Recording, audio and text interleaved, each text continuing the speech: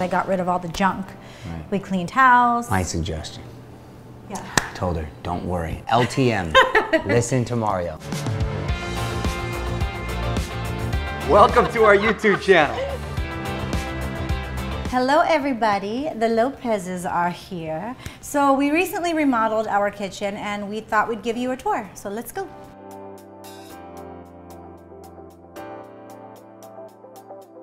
Okay, so this is officially my new favorite spot in the house. What started off being really dark and felt really small has just become so open and airy. And hopefully it'll motivate her to spend more time in the kitchen and actually prepare so meals. It's so light that I can't cook in here because everything gets really dirty, which was my plan. But yeah, I just want to tell you a little bit about how it evolved to what it has become. So my goal for this home, the whole house in general, since we moved in, was to lighten it up, but still keep the dark wood, the dark floors, most of the dark floors, and a lot of keep it the Spanish feel and a lot of the things that were original, to keep that stuff, the original stuff. Because our home happens to be a historic home, very old, built like in 1926. Our home was designed by a guy named Peter Dam, who was a German immigrant, and he happened to have been the inventor of the armored car, believe it or not, which is kind of cool because he could have invented something not so cool. But so now every time I see an armored car, I always say, hi, Peter. There it is. The hardest part was convincing my husband and what I was trying to tell him verbally of what I wanted to do with the kitchen, because when I would say white cabinets and a white countertop, he became very afraid. That sounds modern. Very afraid. And it did sound modern. It did sound modern. But then I hired this incredible designer because first I started doing it on my own, and then it just became so overwhelming that I was losing my mind. So I had to have somebody guide me in the right direction and to really give me that vision, because I don't know where to go to look for stuff. And so I found this inspiration picture, and he captured every single thing in that picture, and I think you're happy, right? Yeah, ended up being happy, but somehow in debt. Kitchen, well, the kitchen remodel ended up sort of going into the foyer, going into the living room, the bathroom, and it spilled over. For people that have remodeled at home, we're not going to show you that today, though. Once you do one room, then the next room, the paint doesn't match, and then it bleeds into the next room, and it's just a trickle effect. So basically, our whole house it's been repainted, and it's just in great shape, and I feel really good. And we're cleaning out closets. I mean, we are just doing it. Let me start with the arch here. So we made the entrance to the kitchen a little bigger, and originally we had picked to put cabinets right here. There was a wall here, actually. Yeah, there was a wall here, and we broke the wall, and we were going to have cabinets here. And after we saw for a while how open, that was my suggestion. One of my two suggestions that I had that you liked. It was a very good suggestion.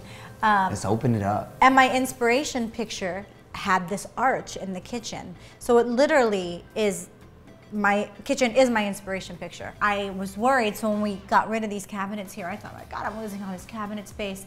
Here, I have like 5 empty cabinets that have nothing in it, and I actually love looking at it because I got rid of all the junk. So the countertops.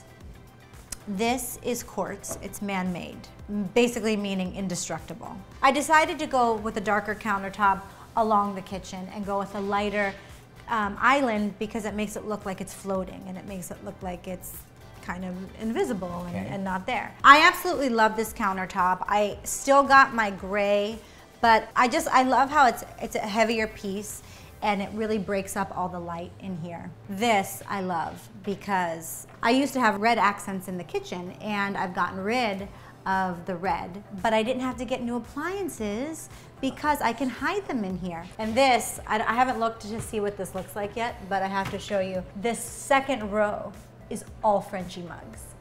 All Frenchie mugs. I mean, I have a problem. I don't care, I admit it. And the kid mugs on top of it. And then the kid mugs. Every year I make mugs of my kids from their Christmas pictures or from a special occasion.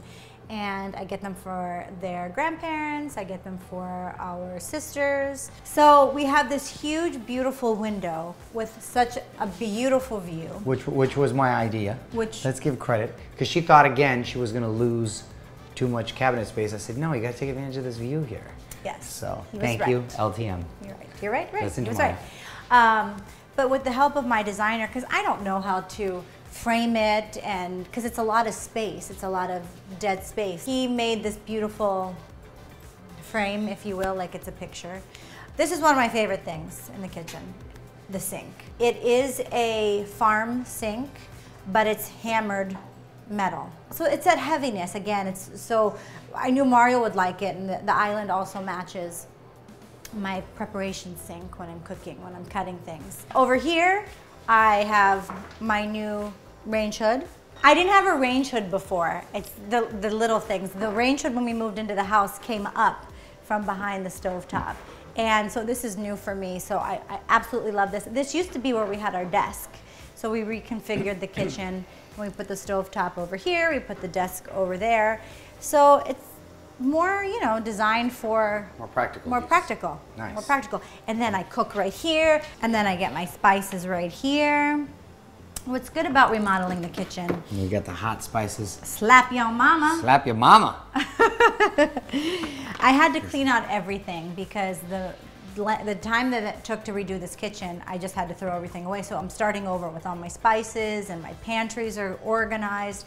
It's really great. This is the original pantry door that was here. We just repainted it. So this is our breakfast nook. We never had a place to sit as a family besides the island or the dining room and just have dinner. So having this is so nice. This is our electronic free section. We don't have a TV here, no iPads, and we sit here, we play games, we talk about our day, we just act silly. This is my laundry room. I did not have a laundry room before. I had a little tiny closet that was right here where I just had a washer and dryer. So I just have a room where I can make a mess, make piles, darks, whites, colors, close it, and guests don't see it if I don't want them to. And I like it. This is my other pantry, which, like I said, is not organized yet. I still have a lot of things. I have all of, you know, the kids' medicine, our medicine, my favorite things that I take every day, the Alkamind, and just more dog toys, wipes, paper towels, that kind of stuff. I need to get to the container store. And so on this side are more cabinets, refrigerators, and like I said, I got to organize everything and just purge so many things that, you know, we've had for so many years and give to people that would use them. And then over here, we made this into a little desk area, which is nice because it's kind of away from all the cooking, and the kids just sit here, they do stuff on the computer. It's a nice little area. Yeah, right? another little nook. So I hope you guys like my new kitchen. Let me know if you like it in the comments below, and please subscribe. Thank you, bye. Bye, say bye.